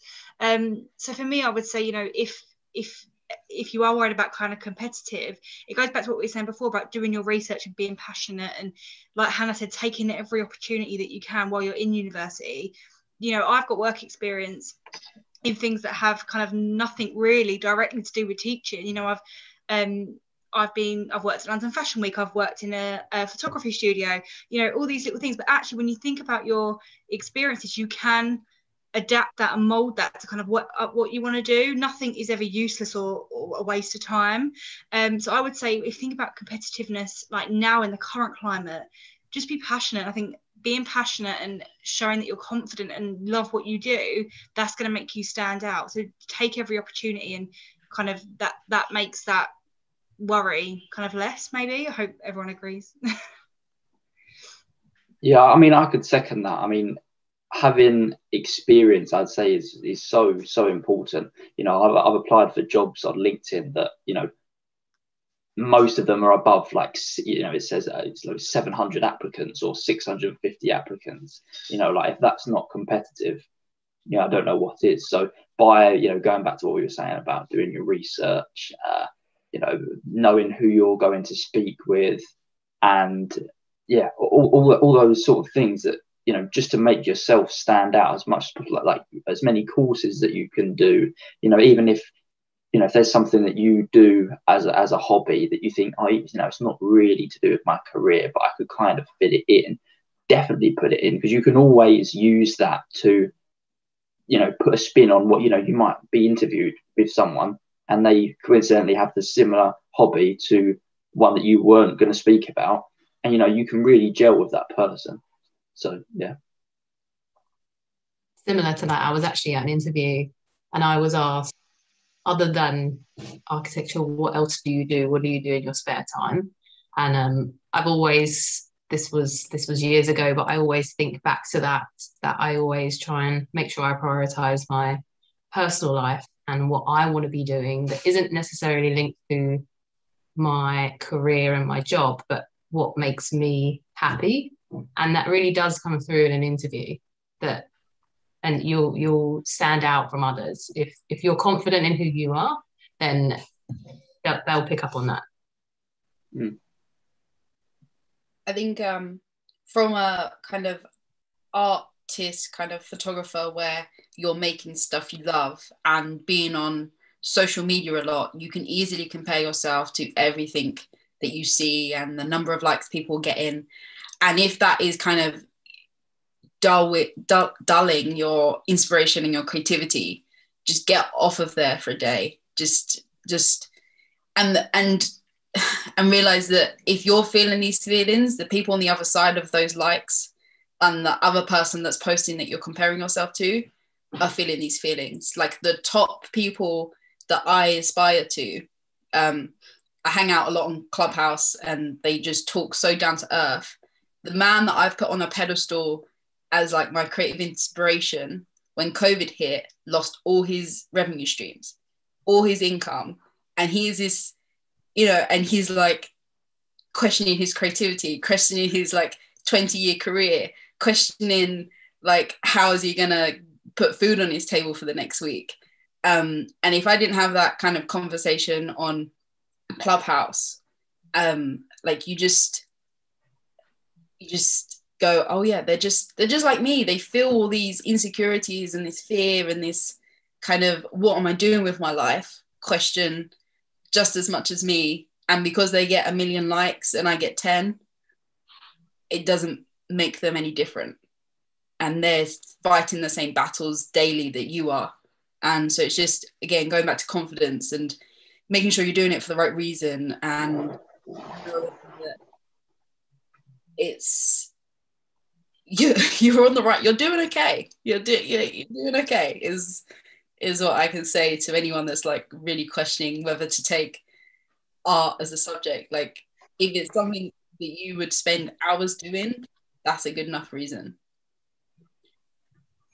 Go on, mate. Come, Reese. I was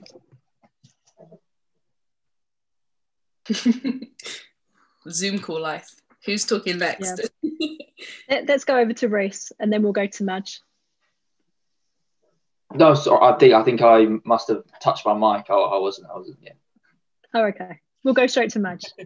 I was just going to touch on branding. So when me and Lisa started out, one of the main products we did was T-shirts. So obviously that's incredibly competitive. And it's something that if you want to stand out, you really have to have a really strong brand. You have to think about the very small things like packaging or the labels. You have to have a point of difference.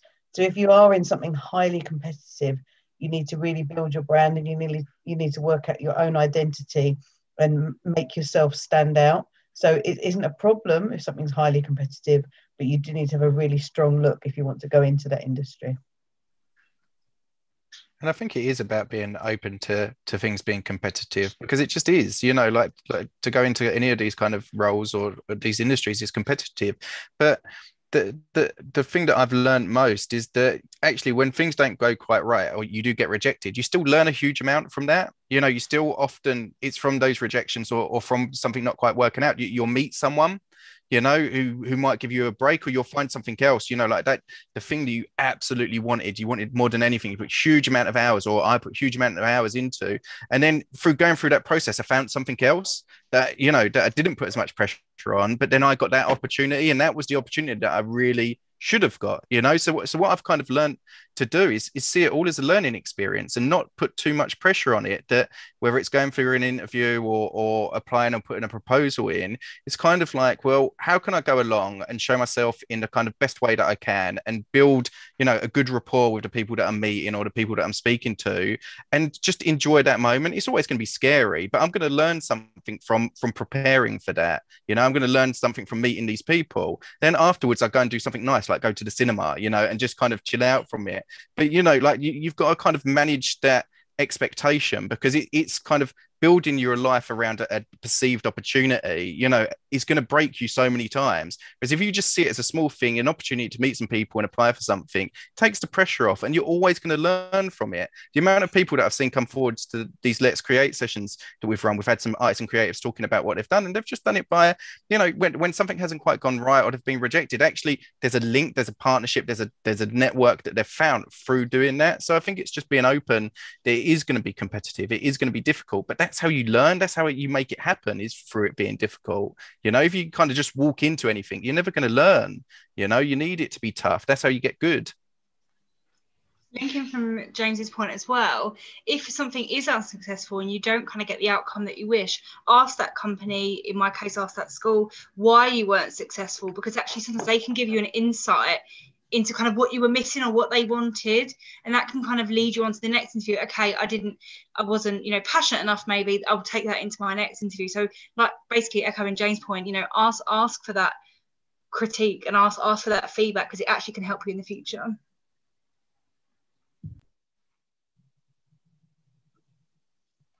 going to move on to the next question. We've got 2 questions left, and the last one is going to be one that will probably antagonise everyone. This one shouldn't, though.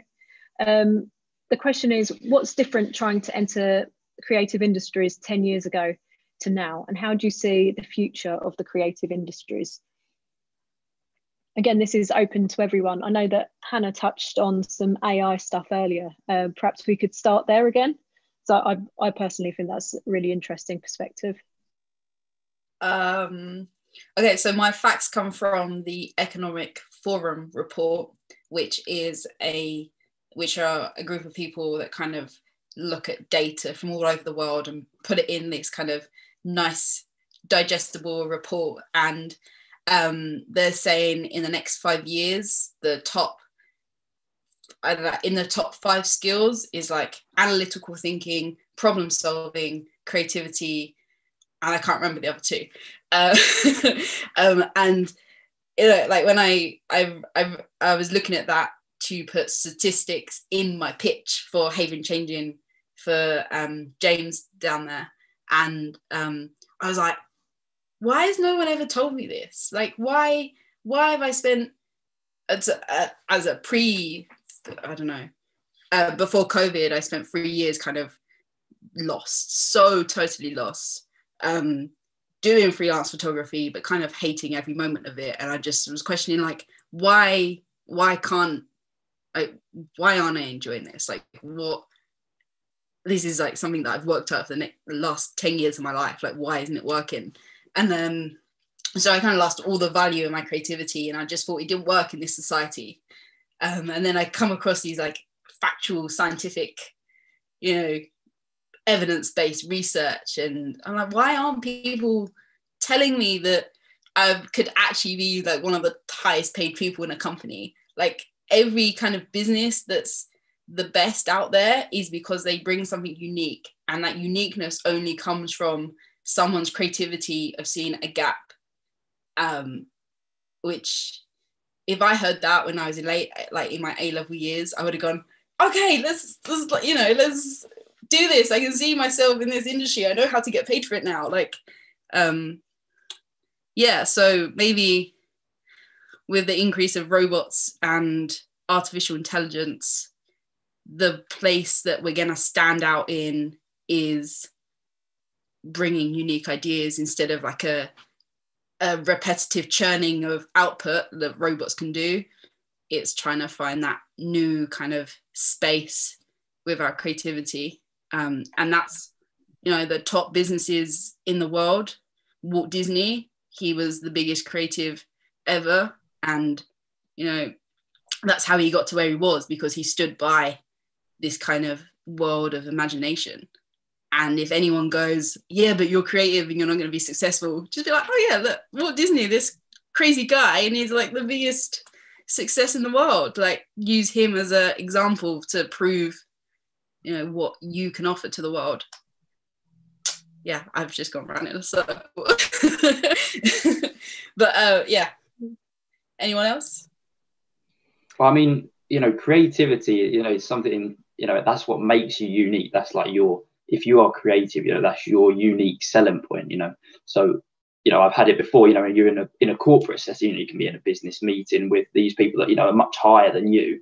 And it's really hard to get them to listen and value your opinion. You know, if you're the apprentice, or, you know, why is, you know, the CEO or the managing director, you know, why are they going to listen to your idea? But if you can show that you're creative and you think in a way that they don't think, that's a great way to get people to listen to you. So yeah, that's probably one of the best things about, you know, being creative. It's not a lot of people are creative or don't think in that way naturally. So if you can show that and show that you think on a different level, then that's the value they see. At the end of the day, you know, as an employee, you get paid for the value that people see in you. Can I have a go? So the 10-year thing about like coming into like graduating now or going into roles now, like for me, I think I see a lot of more fairer practice actually around the way people are getting paid, the way that they're treating people that want to come into different industries, like internships and things like that. And I think that's really positive, and more sort of democratic ways of working, and like people being given more agency and more of a chance to sort of see what they can do. And I really think that's a positive shift I've seen happen. But I think, yeah, you know, it's only sort of getting better. Like like a lot of opportunities following minimum pay sort of things for artists, like that being set by the Arts Council. I know what's it called, like the unions, sorry, like these sort of arts unions and things like that, especially in Scotland, they had a big influence on that. So yeah, I think those things are really cool. Like, I think it's actually, yeah, it's getting kind of more like nice. If there's any bad bits, they seem to be getting nicer, in my opinion. I graduated about 10 years ago, my BA Honours Fine Art from Havering College. And when I graduated, there was a big controversy about how much money the Arts Council was using for their recreation budget. And it saw lots and lots of cuts in their funding. And I think over the last 10 years, the arts has suffered. I know Havering College as well, like the offer that they had there has been cut. So I think over the last 10 years, it has seen a cut. But I think now there's this kind of like, people have realised that there is this value of creativity, and they've realised that actually we've seen a drop in it because there hasn't been as much funding, and the world can become a duller place. And so I think now, especially with COVID, the emphasis is on well-being, and it's on being creative and being, you know, trying to overcome these issues that we all have with COVID, and being able to kind of work around these things and finding creative solutions to things. And I think that, you know, hopefully I see a good future for us. Yeah, I think it's a better time than 10 years ago. I think every 10 years there's something to, you know, something to be scared of or something new to learn. But I think always artists and creatives are the first to adapt to kind of those changes, you know, like to be in those roles, or to be in this kind of industry. You kind of have to adapt to what audiences want. And we're inquisitive. We like trying new things. We like trying new technology. You know, I think to be an artist or a creative, you've got to try new things. I always think about Hockney, who kind of, you know, created from canvas to Polaroid to iPad, you know, was always kind of, you know, if you can create in one sphere, you very easily pick up a technology that makes it easier for you to be creative in another sphere. So I think it's you don't need to fear that. And I think also we're lucky in where we're based as well, in that we've got London on our doorstep, or we are London, you know, like we're kind of world leading in so many different kind of creative industries, and there's so many opportunities. You know, there's going to be a film studio in Dagenham in the next kind of 5 to 10 years, you know, which you can open up a huge amount of opportunities. So I just think that, you know, like it is scary when you're coming out of college or university and you think, oh, I'm going to have to learn and adapt to kind of this big change, or there's not going to be as many opportunities. But there's always opportunities for artists and creators, because people love it. It's a reason for living, isn't it? To go and see something interesting or inspiring or amazing. So there's always going to be an audience. It's just kind of adapting to what that new technology is. And I think being a creative, you're normally the first person on the scene to do that.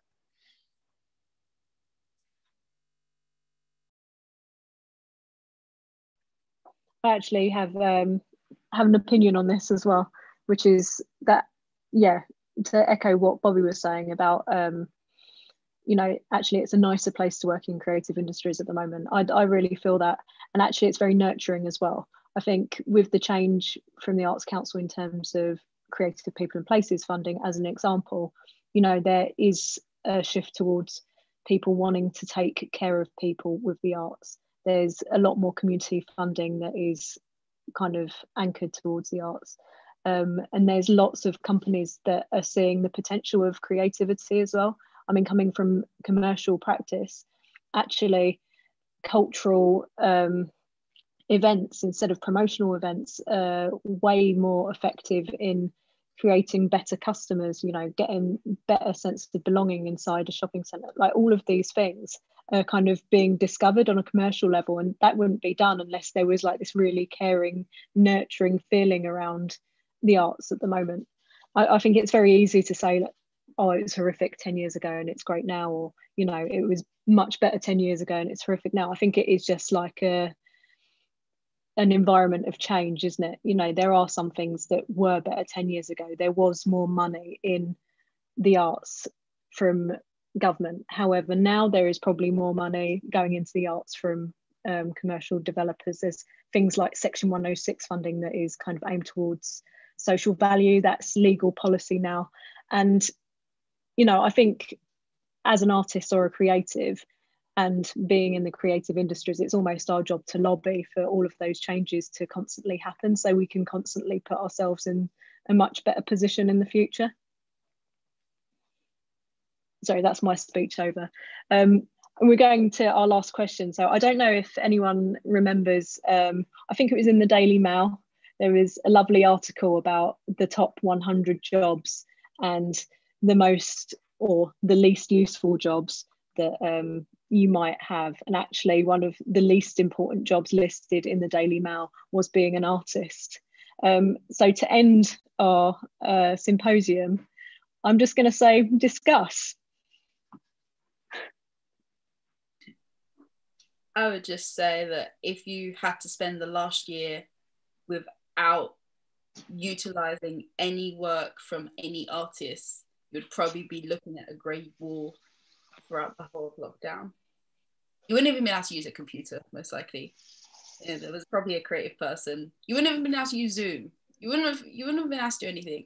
Yeah, that's what I have to say. It'd be a very dull life. I agree with Hannah, really. Like the word artist, I mean, the first thing that comes to people's mind is like someone with a paintbrush, but actually the word artist means so much more.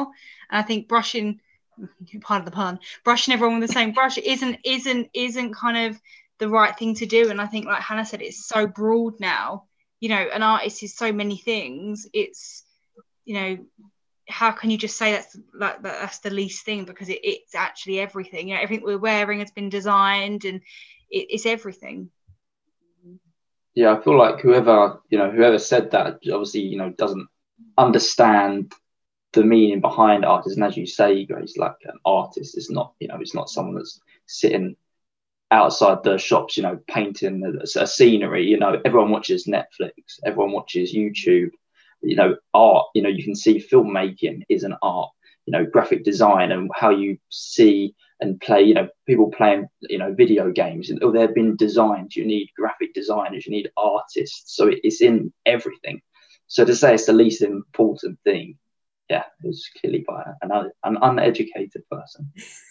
It even goes through to what you're interacting with your home and what you're sitting on in order to watch television, and the cars we drive, and the reason why you're able to carry a bag from the supermarket, and all these things. It's just ridiculous, but everything has been designed by someone. So what is left, really? It's like the layout of your own house is designed. The reason why it's so convenient, the way you move around your kitchen is designed in a way to make it convenient for you. So yeah, it is quite an ignorant statement to make. Natalie's just grinning. I'm really enjoying the anger. There's something in it though about the perception of artists and where and how, and in how certain people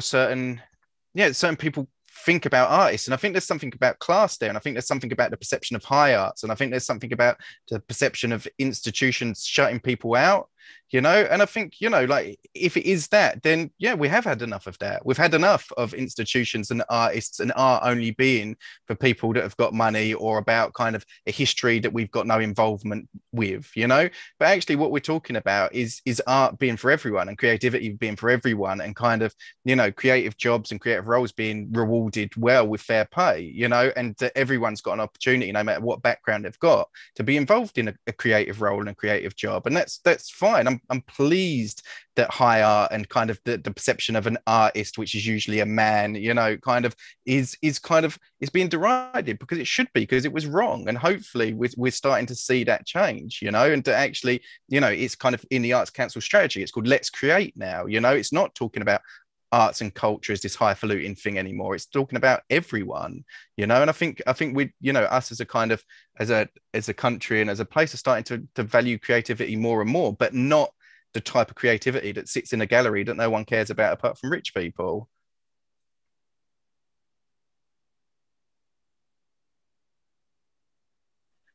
I would definitely agree with that.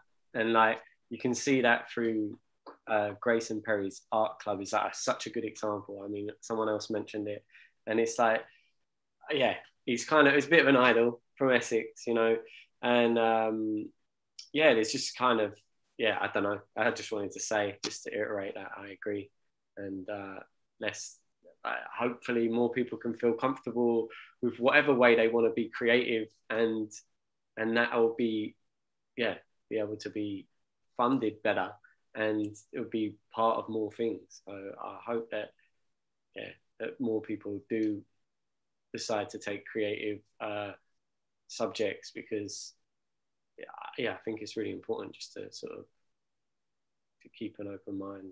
And I think it mirrors how, so like society is like a very linear straight line thinking, and that if you're an artist, your outcome are paintings, where reality is that we need way more across the board thinking, where how all our brains think. We kind of have this idea and then we spread out and we think of all these different avenues.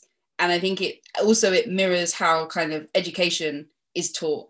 So we get pushed into one right answers. Like there's one way to write a good story, beginning, middle and end. There's one way there's like 20 options of film kind of storylines. Like everything is kind of brought back into this structure. And what we're seeing now is way more kind of less linear thinking, and more kind of where there's no right answer, but we're still making progress. And as artists, that's what we do great.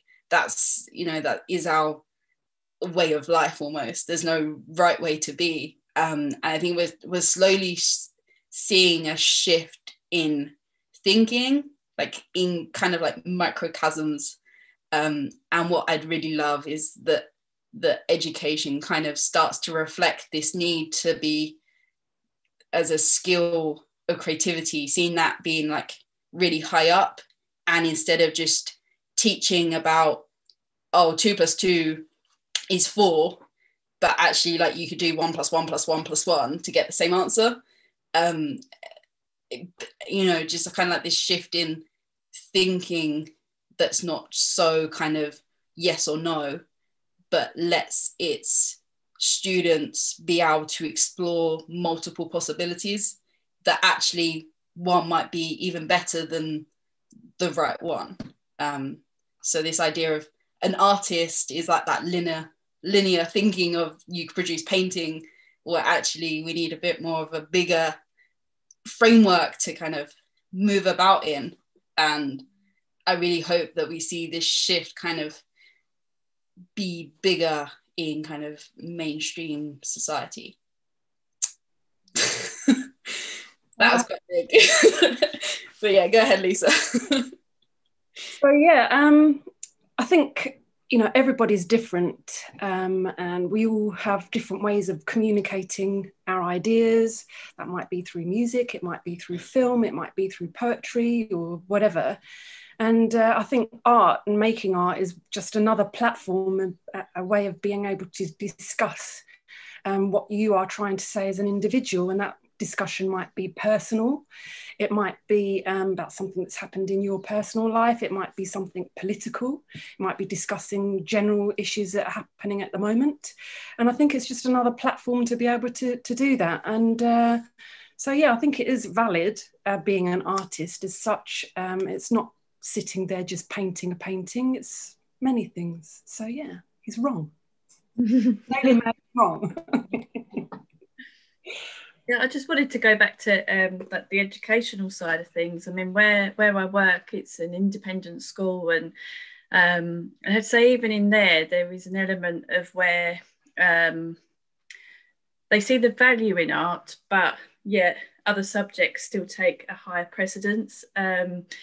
But fortunately, we've got a whole change of sort of leadership really there now, that I think seems to come from much more of a creative spirit, and is seeing sort of the values and the benefits that art brings into everything. And I think like what we've all said is that, you wouldn't have anything without art. If it wasn't there, you just wouldn't, as everybody said, you just wouldn't have these opportunities that we do have. And it is about sort of opening people's eyes to realising that that's where it came from. I think because everything is kind of designed and ordered for us, that, you know, there's a lot of people that don't think about where things come from. And we have to point out, I mean, this is the Daily Mail that has, you know, made this top 100 list, but obviously a lot of people do read that. But I'm just really thankful that we're, you know, well, that we're in this position, and that there are a lot more. And I think coming out of COVID, or coming out of lockdown, that one of the benefits actually has perhaps highlighted how important the creative industries are to our well-being. And if that's a route that's going to make it bigger for everybody to recognise, then, you know, I'm happy with that. And I just think that, well, the future can only get better, really. And you know, and hopefully in the next 10 years, that spot at 100 will be much, much higher up the list. So I really like the ending on a really optimistic note. And, you know, I think everyone kind of shares the idea that creativity should be valued at a really, really high level. And I hope that the students that do watch this can gain a really good amount of inspiration from everyone that's taken part today, because, you know, everyone's speaking from a very different perspective, a very different career path, a very different place in your career path as well. But everyone brings their own story and their own influence and inspiration of why creativity is important and why it's not something that you should give up on. And I think, you know, George's speech about art being everything, it's so true. You know, just look around you, like try and find something that hasn't been purposely designed for life, and then kind of re-establish how important and how valuable creative industries are. So I'm going to finish the live recording now and say a huge thank you to everyone that's taken part today. We've really appreciated it from the organising team, and hope you've got a little bit from it as well, even if it's a little bit of networking for the evening.